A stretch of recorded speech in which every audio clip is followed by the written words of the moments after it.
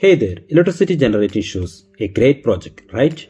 You can find a lot of making tutorials on the internet, but will it work? Let's find out in this video.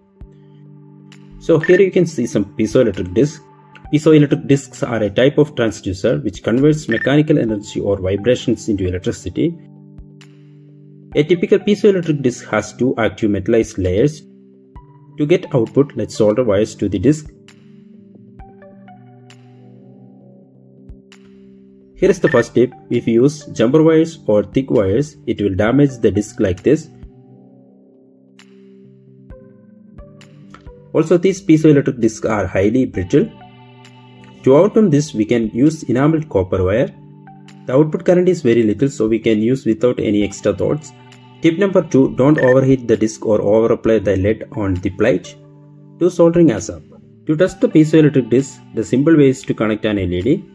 Tip number 3, please choose white color or diffuse red LED. I tried with some other colors, but that didn't work for me because of the working voltage and the minimum current required for an LED varies according to the color. So I have connected the ends of the wires to the LED.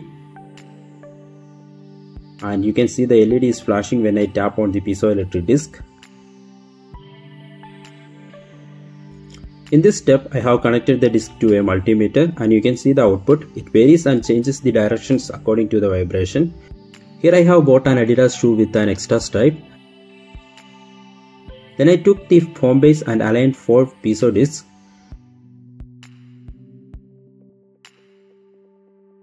We also need 2 acrylic pieces.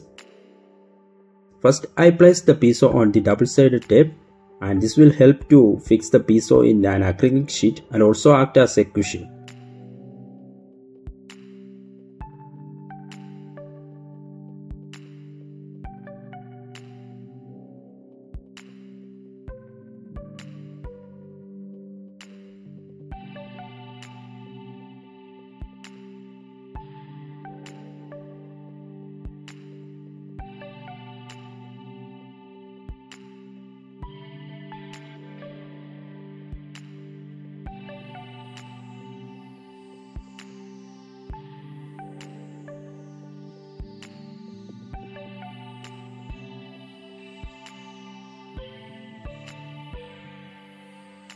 After fixing the piezos, I connected them.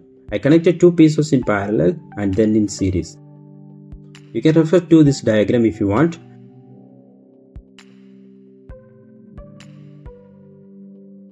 Now let's measure again, and I found some slight increase in the voltage output.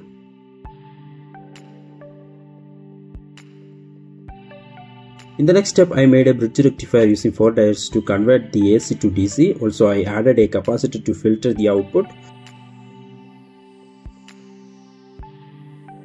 After attaching the circuit to the piezo disc, I placed the other acrylic sheet on the top of the piezo disc.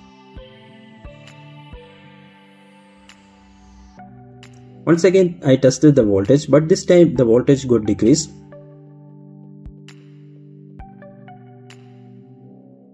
It is because of the voltage drop of diode rectifier. So somewhere we failed, but we can demonstrate the concept. So here I have connected the output of piezo to a 3.7 volt lithium ion battery. Here I added the lithium ion charger plus booster module. We can connect and charge our mobile phone using this circuit like this. So all in all, we can generate piezoelectricity by walking, but we can charge the battery. To charge this battery, we need to provide a stable voltage with suitable current that we can achieve by just walking. So next time if you see something like this, you have to remember me. One more thing, if you find a way to get more voltage or current, please let me know in the comment section. So that's all about today. Hope you enjoyed. I learned something new from my video. If so, consider supporting me by liking, sharing and subscribing. Thanks for watching. Bye bye.